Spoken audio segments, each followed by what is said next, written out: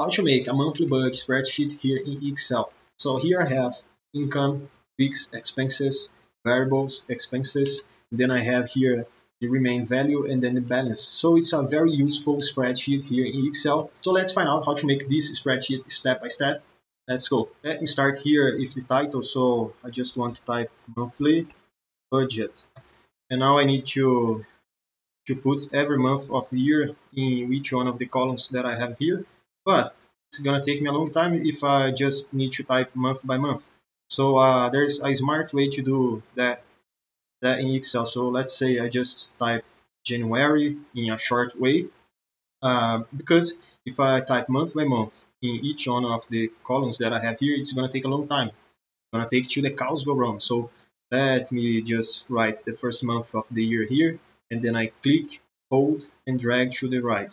So as you can see, okay, December is just there. It's all months of the years is just in the screen right now. So okay, it's just taking me 5 seconds to do that. And what I need to do now is just using the fourth row here, and I'm gonna type here the income. Okay, let's start with the income, and then we're gonna if the expenses, fixed expenses, and then variable expenses. So this income here, I just want to select this cell right here, and then click, drag, and hold to the column M that I have here. Okay, so all these columns I select, and then I just go to run, and then merge and center. This way I can put this little title here, income, in the middle of my spreadsheet. Okay, so we select many cells, and then we merge all the cells into one giant cell, something like this. And now I'm gonna use this first column here to in the line 5 just to put my paycheck, for example. Let's say you have here 2 paychecks in the month, or 3, you know, whatever paychecks you have. So let's say here I have 1 paycheck, so this is the first one, and below that I just gonna put the second paycheck that I have. So paycheck, second paycheck. Okay, as you guys are seeing, the text is a little bit bigger than the column size that I have, so I just need to readjust the size of this A column here. So let me just click between A and B, click, drag, and hold, and drag to the right. Okay, just like this. Paycheck, and then I have, let's say, a side job, side hustle, and then other stuff. So okay, now I already have this income that I can put here. So let's say, just to example, to be more practical, my first paycheck is, let's say, 1200, and my paycheck number 2 here is just 1400.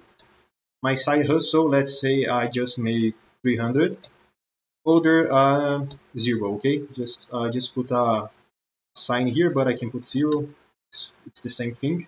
And now in this last row here, I just want to calculate the total. The total that I'm gonna use here is just the sum of all these values that I have above. So to do the sum, we're just gonna use the sum function. So equal sum. I just need to double click here, 1, 2, okay.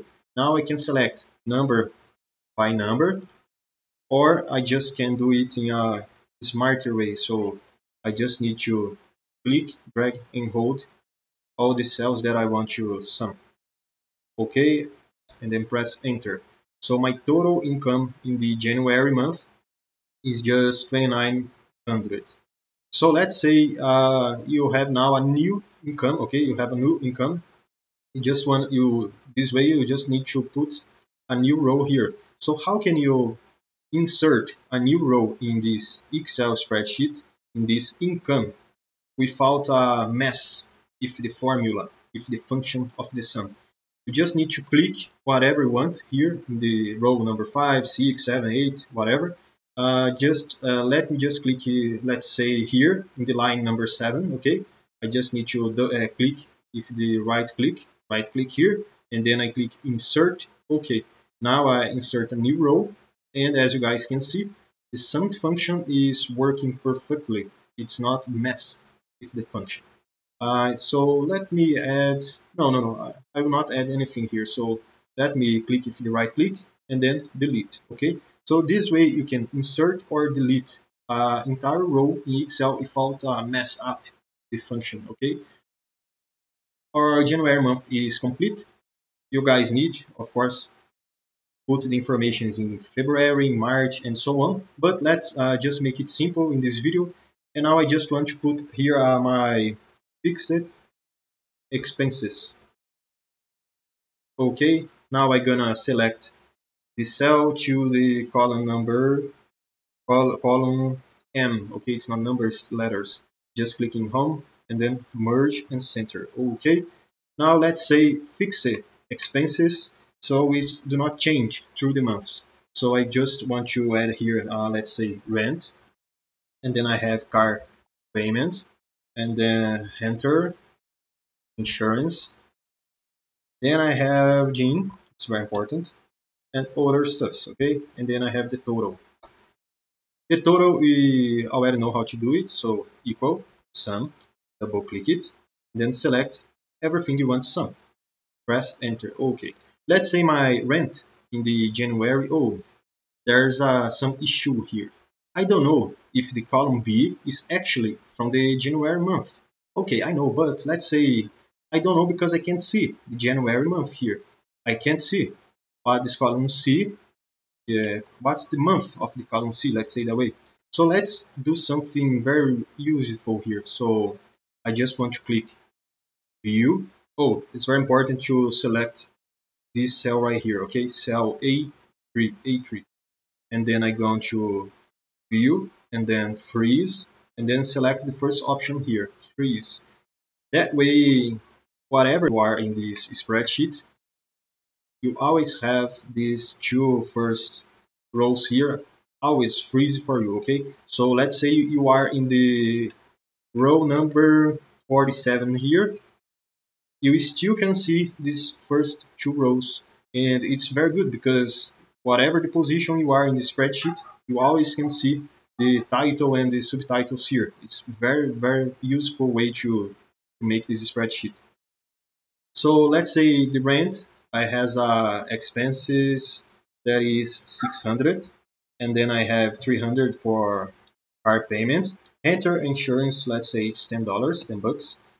30 for our gym, and other stuffs, let's say in the January I just expend 50 bucks, okay? So my total expenses for fixed expenses is 955, okay?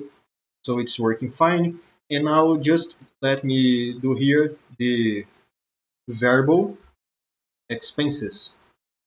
Okay, now I just want to select the cell up to the column M, home, and then merge and center. Okay, so let's say variables. I just have electricity bill, and then I have water, and then I have here a cell phone, and then childcare, childcare, and then I have food, and then I have some fun and other stuffs, and then I have the total. Okay, how can I sum all these expenses that I have here? I just want to use the sum function, okay? So just me double click here in the sum function, then select all the rows that I have. Enter. Okay, it's working, I think. Let's say the energy bill is like 100, and then water is 30, phone is like 40, 400 for childcare because you know it's very expensive. Food 300. Fun, let's say just 50 bucks here, and other stuffs like 100. Okay, so variable expenses, I just have a total of 1020. And the last two things that I want to add here is just the remaining value, so remaining, and then the balance. To the remaining value, I just want to subtract subtract all the expenses that I have from the income.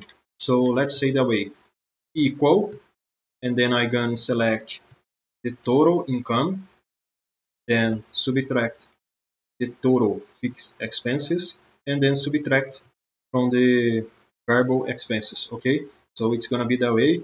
I'm gonna press enter to confirm, and then I have a remain value in the January month, as you guys can see here, January, of 925. So to make the balance, like for example, this is the first month that I have, January. Okay, so the first balance that I have here is just equal to the remain value. Okay, let's press enter. But the February month, March, April, May, and so on, I just want to have this formula here, equal the previous month plus the current month. Okay, that way you can do the balance. So maybe you can grow your bank account, or you can downgrade your bank account. Okay, so let's do that way. The remain value here, you just can click, hold, and drag to the right, and then just let me select these two cells here. I'm gonna click, drag to the right. Okay, click, hold, and drag to the right. The total value, I just gonna do the same thing here. Just click, hold, and drag to the right. Here, the same thing. Click, hold, and drag to the right. And here, the same thing. Okay. Now, guys, everything is working. However, we can make this spreadsheet, this monthly budget Excel spreadsheet, a little bit more beautiful. So let's start with a little detail that's change everything. So let me click View and then Grid Lines. Look, is if more clean look. I like that way. So let me just select this month budget, click, drag to the right, and then home. I'm gonna merge and center. Now I just can click, hold, and drag down to the second row that I have. Then I'm gonna press home. I just want to borders, all borders, and okay, it's looking a little bit more pretty now. Let me select again, and then I'm gonna click home. I just want to make sure it's all in the middle, okay, all center. Now I just go home again, put it in bold. I just want to click here in the color. I'm gonna paint it black, and the font, I just want to make it white, okay. Now it's good. Income, I just want to paint it, the background, like this green right here. I'm gonna put the letter bold, and then I'm gonna make the font white. Okay, now it's good. Let me just select everything that I have here. The income. Now I just click home, borders, all borders. Okay, now it's looking good. Let me just select all the cells that I have the values here. I just go home, and then I just click in this dollar sign here. Okay, now look, I have this correct dollar format now. And just let me do the same thing here if the fixed expenses. So I just want to select everything, home, all borders, and I need to select the values, home, and click in the dollar sign. Let's say the fixed expenses I want to put in bold, white, but instead of just use green, I just want to use something like red, okay, red or yellow. Yes, I just can use this color here, okay, yellow, or I can use red one. Yes, I just want to use red. And then in the variables, expenses, I just want to do the same thing, okay, borders, and the values, I just want to put it in like dollar formatting.